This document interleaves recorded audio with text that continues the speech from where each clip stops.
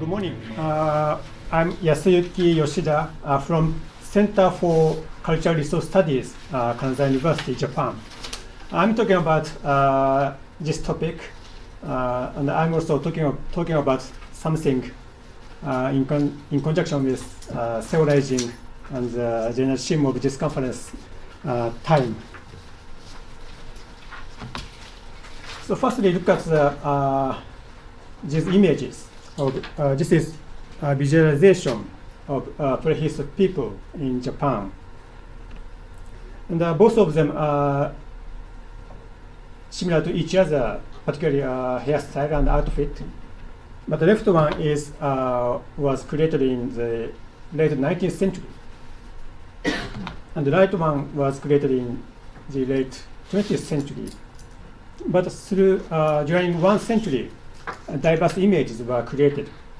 So through the examination of this topic, I will talk about theorizing of visualization. So I'm suggesting 4 keywords to think about this topic. Firstly, modernist views of 19th century. One of the roots of Japanese archaeology stems from the pre-modern antiquarian. So as a 19th century, these artifacts were well known between the public. So what are these? And what are these artifacts? And who made and left these artifacts? And how to reconstruct the ancient life based on these artifacts, already hot topic. So this image is picked up from Fuzoku Gaho in 1895. This journal, Fuzoku Gaho, was the first graphic magazine of Japan.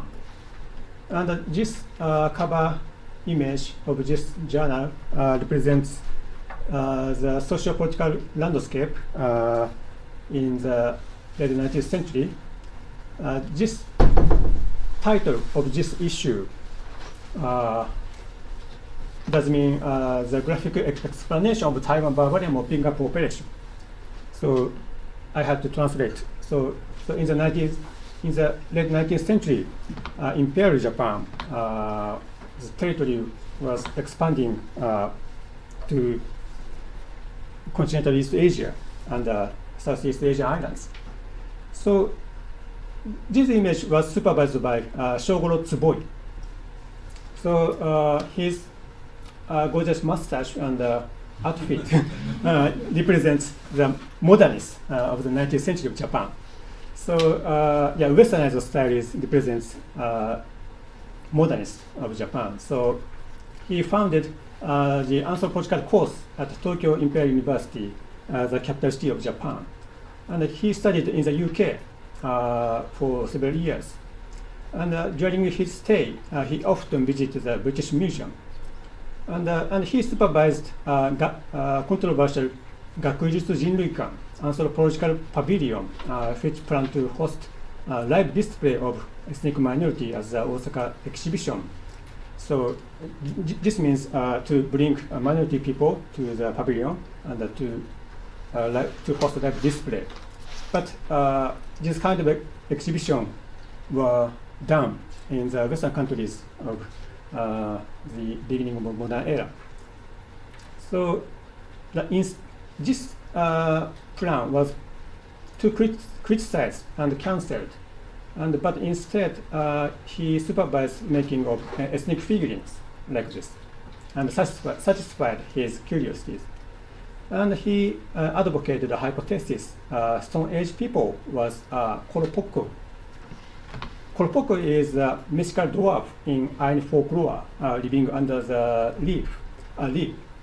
So Ainu is indigenous people in Japan, living in the northern peripheral part of Japan. So you can see this image supervised by Shogoro Tsuboi.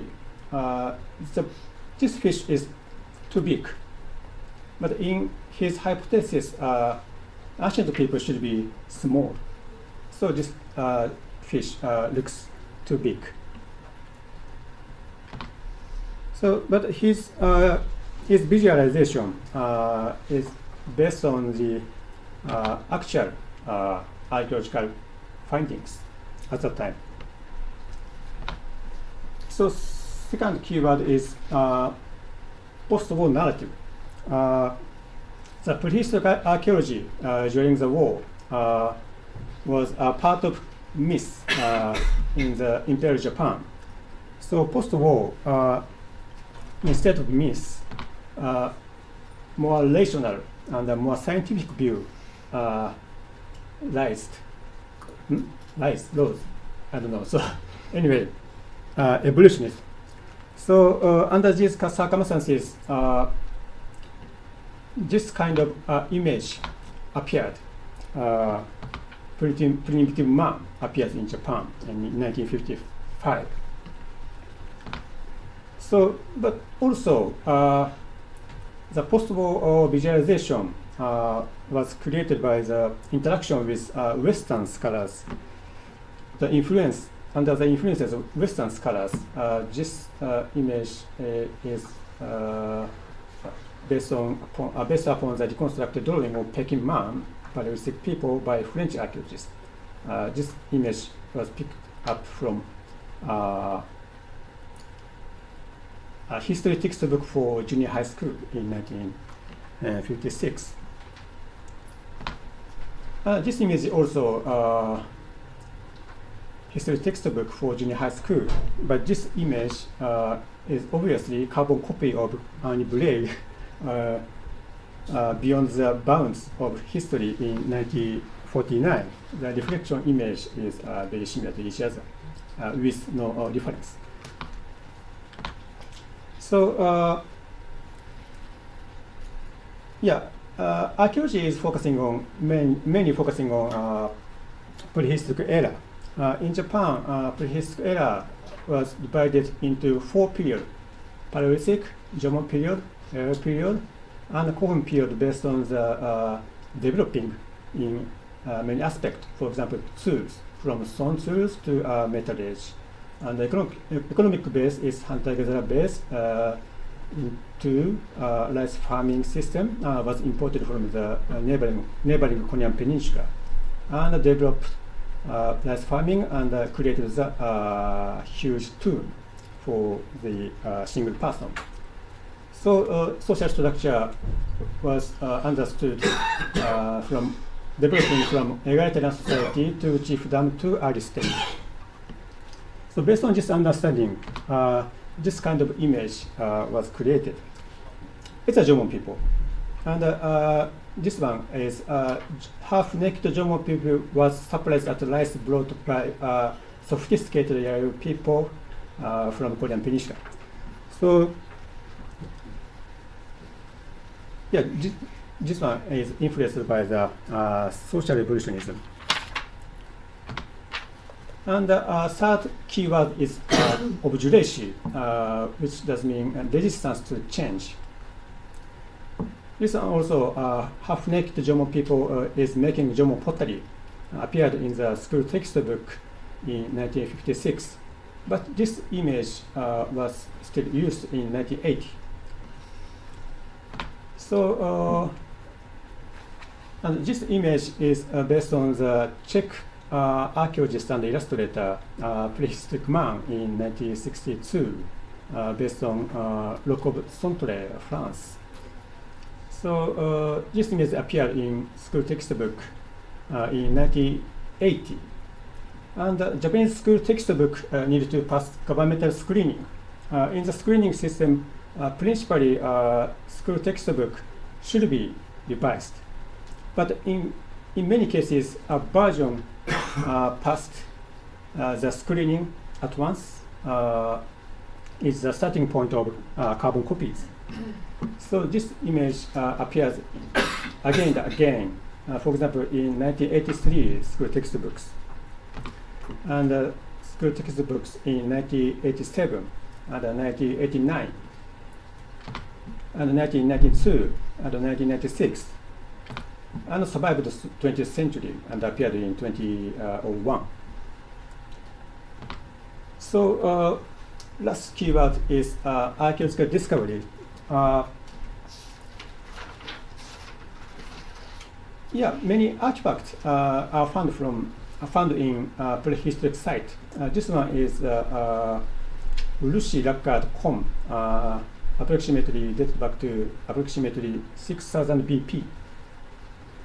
But in front of the museum stored this collection, this guy is standing on. So yeah, I've heard one keyword in this conference, counterfactual narrative. So probably this guy represents counterfactual narratives. So yeah, but in 1986, German Family Life with this cover page was published. So this visualization was supervised by Shuzo Koyama, ethnoarchaeologist, and editor of Affluent Foragers. And illustrator was Sahoko Aki. I interviewed them and about the making process of this image. Their attempt is to,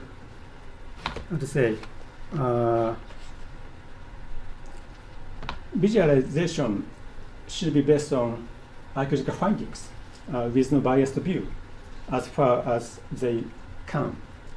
And another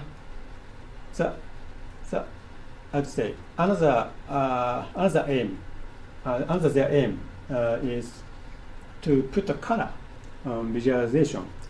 So they are seeking the colors based on archaeological findings, and they thought red and black can be used with strong confidence. These artifacts are found in archaeological site dated back 6000 BP and 3000 BP.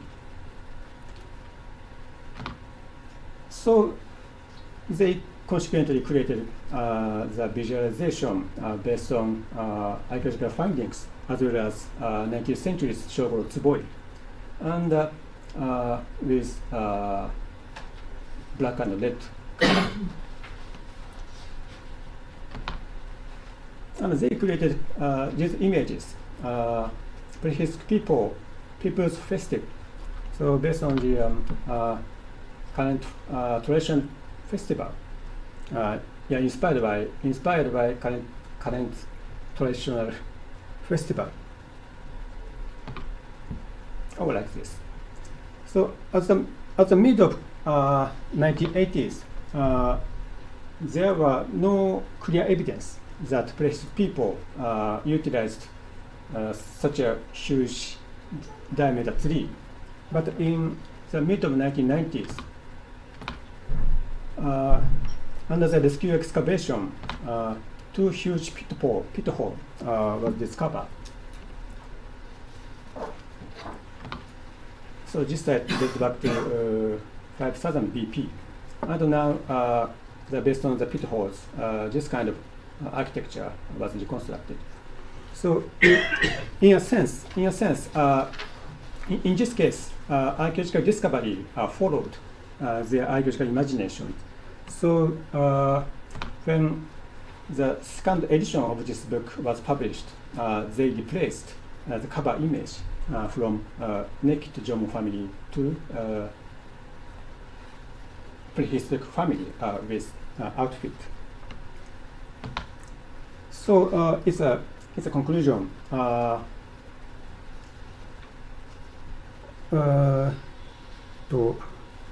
Sorry. Anyway, the visualizing prehistoric people started with the recognition that prehistoric people was ethnic others and temporal others. In Shogoro Tsuboi's case, they are Koropoku, mythical dwarf,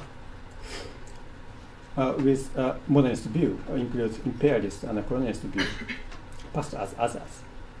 And then post-war, the visualizing prehistoric people changed drastically based on social revolutionism. At that time, the recognition is history leads to today's self. But their image are ethnic self, but temporal and developed self. So, so this kind of image is starting point of observation to resist changes. So even in 2011, we can see same half-naked prehistoric people. And based on archaeological discoveries, archaeologists suggested other kind of image. So with black and red outfit. So, but this image is also starting point of observation. We have now similar image, a kind of carbon copies of this image. So, yeah, anyway, I want to say, yeah, visualization of prehistoric people should be based on archaeological discoveries principally, but in fact, other three factors influences the visualization. And I will say something in conjunction with general theme of this conference, time. So, yeah, this image, I would say, this guy is contemporary primary school boy with school bags with a mobile phone, meets half-naked prehistoric people, but they have same face. So maybe this one is, what does it mean? So, yeah, this boy can regard this boy as a human, shares common, I say, time passage or time sense underpinned by evolution. It's a, let's say, it's a short comment to general theme of time. So that's my attempt to theorizing of visualization. Thank you very much.